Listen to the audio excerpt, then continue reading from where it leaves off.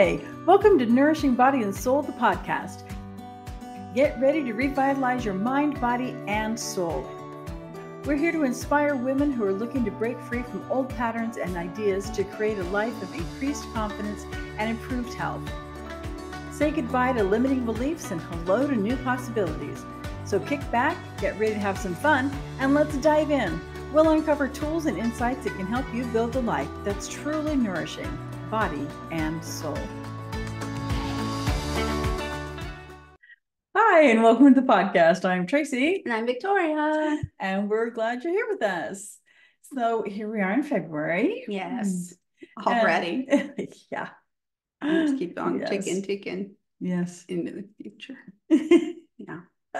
And fly like an eagle, all of us, and be free. Yes, absolutely.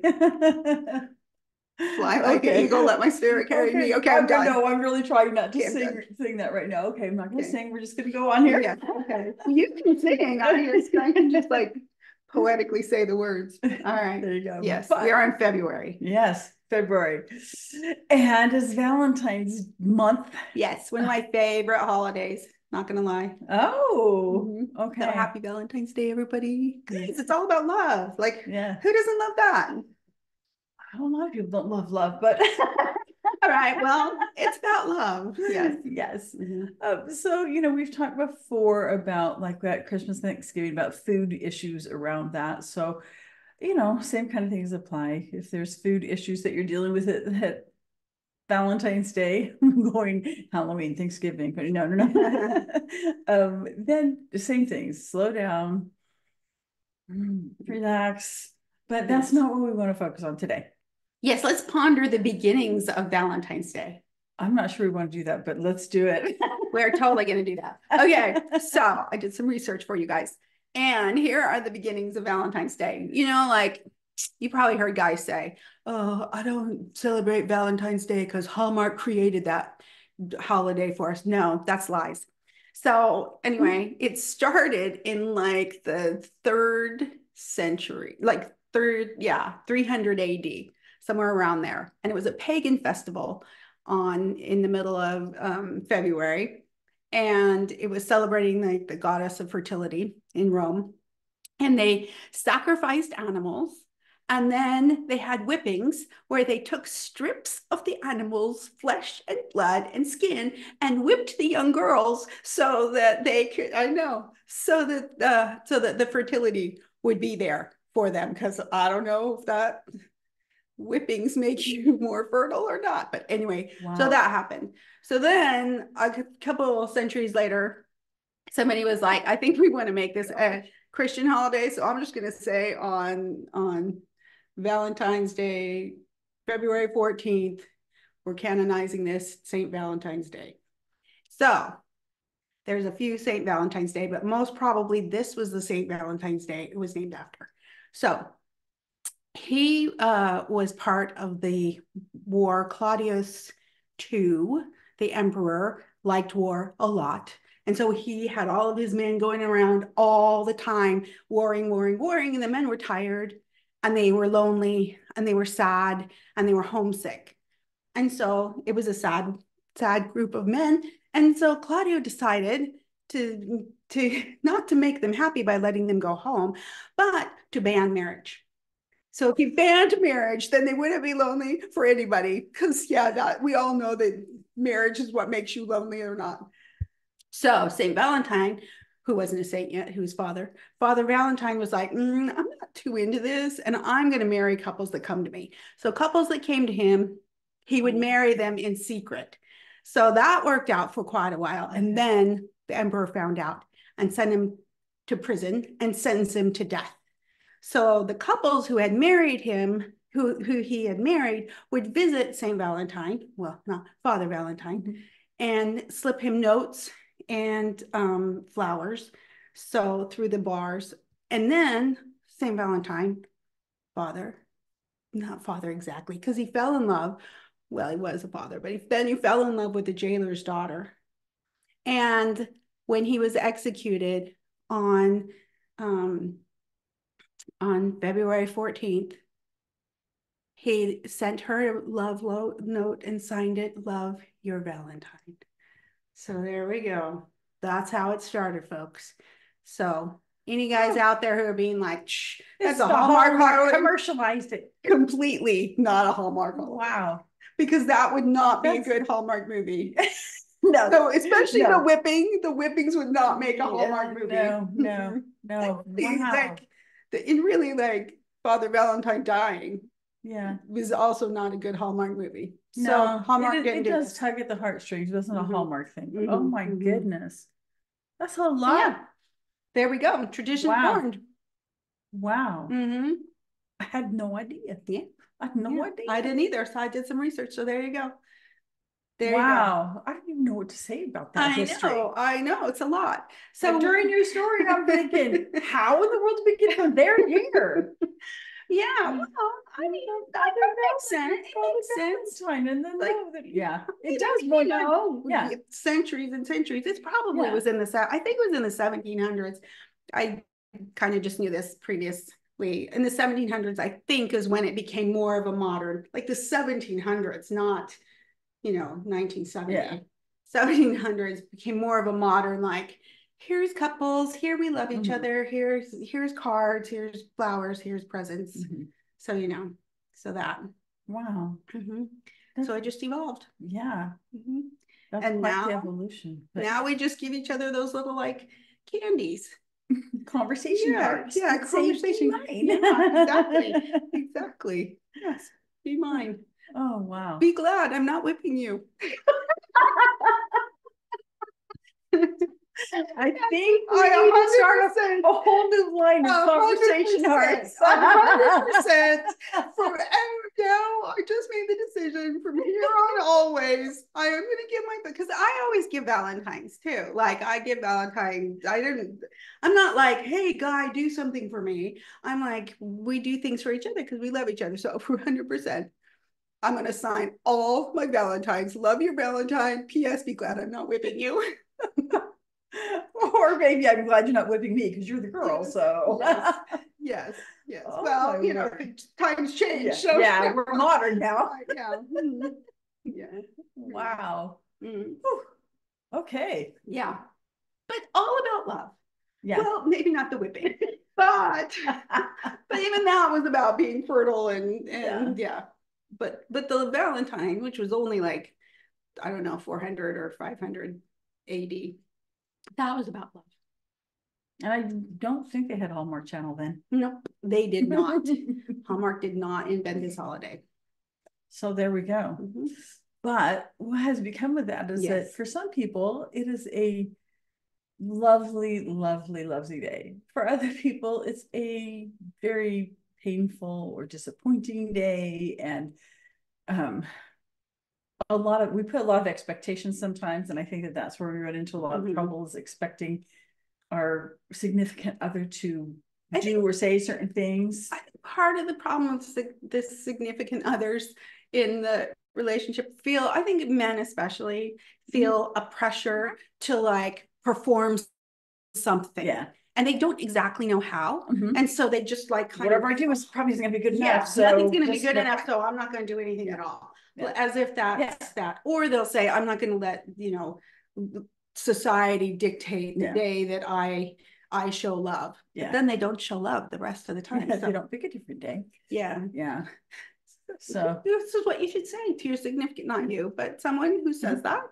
Say, okay, great. That's cool. Let's pick a day. Let's pick a day where we show our love for each other. It could be February 13th. It could be April 9th. Yes, exactly.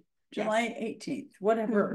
Yes, exactly. We'll have our own Valentine's Day. Yeah, so call them out. And I think if you're focused on doing something, like if you're focused on doing something for the people you love, then it's, because I've been single, I have had lots of wonderful boyfriends who have done wonderful things on Valentine's Day, but I've also had Valentine's Days where I've been alone. And so I think if you're focused on showing love, then that's that's going to make a difference, I think. And that's where we wanted to go today, is that I'm sorry. I'm sorry. I'm chatty. I'm sorry I went in the direction we wanted to go.